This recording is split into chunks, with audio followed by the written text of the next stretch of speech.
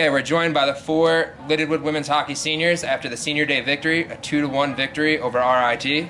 We'll start it off with Shara Jasper. Had 2 goals again tonight, so I just want to talk about that. I mean, it was a whole team effort, especially like our line. We cycled it well and maintained it in the offensive zone. Every line kind of rolled through, so it was easy to just pick up where they were leaving off. Okay, Nick, 30 saves in goal. Your last home game in the regular season. What does it mean to you to leave the ice with a victory?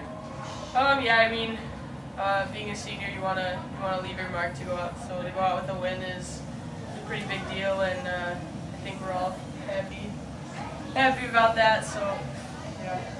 Okay, Brooke, Rachel, you guys, unfortunately, your seasons ended a little bit earlier than we would have liked to see. But talk about what it means to still be with the team and see a victory like that.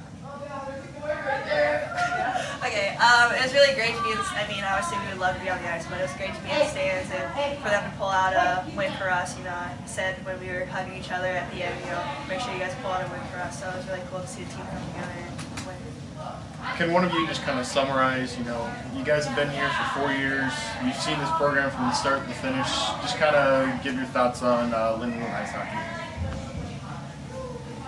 Don't be shy. Yeah, well, program's definitely come a long way, and you can tell by, you know, we're in a lot more games now and winning more games and playing better as a team. Like, we lost control almost the entire 60 minutes tonight, which is something 4 years ago would never happened. So I think it just shows how well we're coming along, and look forward to what the team can do from here on out.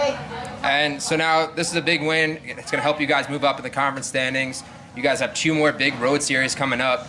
What do you have to do to carry this momentum that you guys gained out there today into Friday and Saturday at Penn State?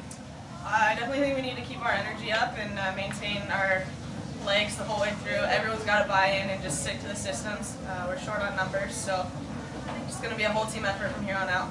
All right, well, congratulations on senior day. Thanks for everything you guys did for the program, and good luck next week. Thank you.